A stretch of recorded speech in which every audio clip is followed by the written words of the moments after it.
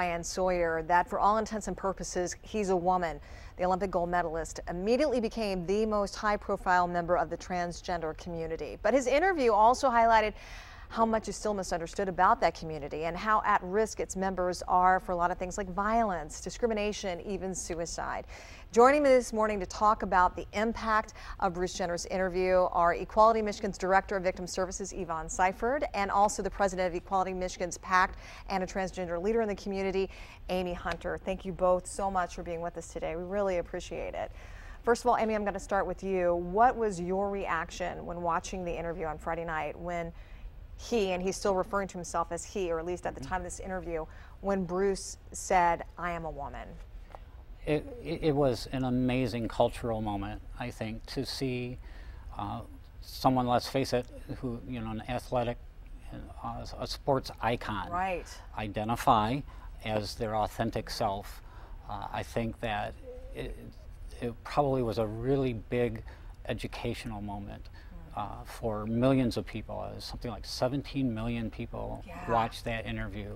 So it was pretty amazing. So firsthand, people who at least felt a sense of knowing somebody because of Jenner's history got to understand a little bit about what it means to be a transgender person.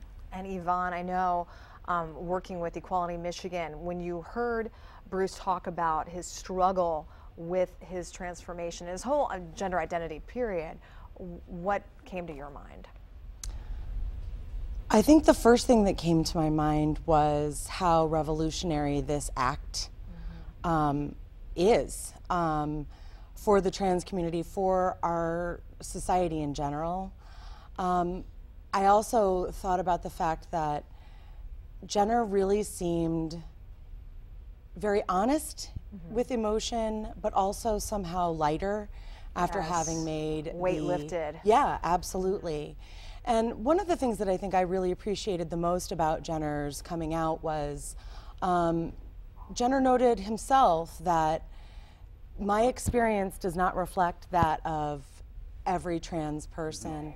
I have a lot of privilege here that most people don't have, and a lot of support around me that a lot of people don't have. So while I think it was remarkable, extraordinary, and earth-moving for so many people, there's still a lot of work to be done for trans people in this country. And Amy, obviously this is, you know, very personal for you as well.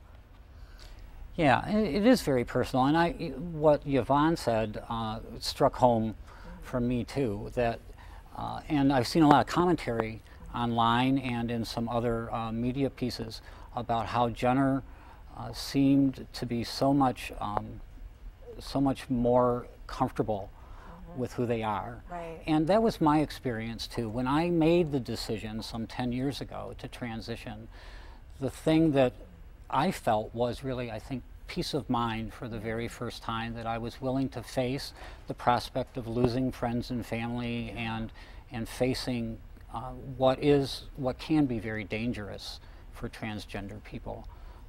But becoming who you are allows us to participate fully in society in an undistorted way. And I think Jenner was talking about that, having honest and open relationships with his family. He felt like he had been living a lie his whole life. Yeah, and that's sort of I guess the cliche is that, you know, we've been living a lie, and we were talking in the green room before this that it's really not so much that we're lying, it's that we come to a point where we are finally able to face that we want to live fully, and we want to live authentically, and we want others to know us authentically also.